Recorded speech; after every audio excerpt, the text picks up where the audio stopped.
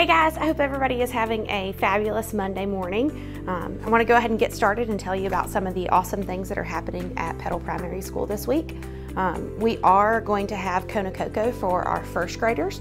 That's going to happen on Wednesday of this week. Kindergarten and pre-K enjoyed it last week, and I know that y'all are going to have a great time with Kona Coco. Don't forget to bring your money by Wednesday morning.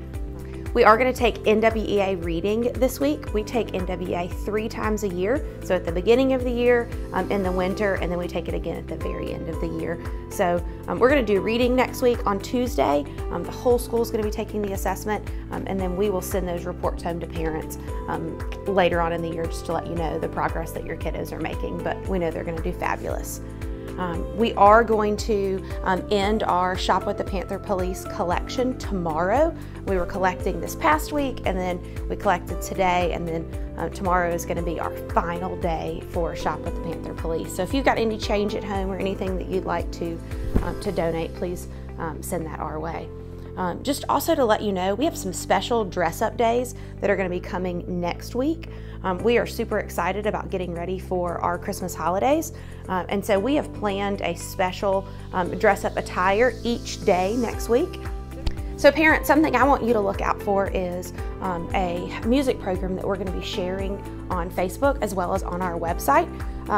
First grade and second grade have already done a program, but kindergarten is going to do something a little bit different. We're going to do 10 days of Christmas carols, and we're going to highlight different classes each day. So starting today, December 7th, Miss Scheller and Miss Robertson's class, you will be able to see them on Facebook as well as on our website performing some Christmas carols. And if you want to know about when your class is going to be performing, feel free to reach out to the teacher, but just know that every day we're going to be highlighting 2 different kindergarten classes. Hope you can tune in.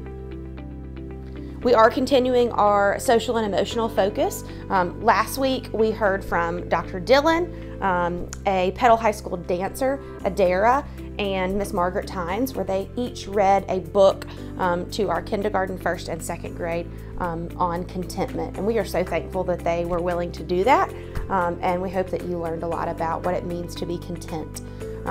We had some students that showed contentment or showed other social and emotional skills this previous week.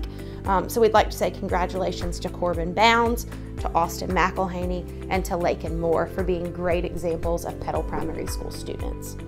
We also have some employee birthdays this week. Happy early birthday to Miss Erin Miller in pre-K. Happy birthday to Miss Jill Hallstrom in second grade, and happy birthday to Miss Rebecca Eubank in the office.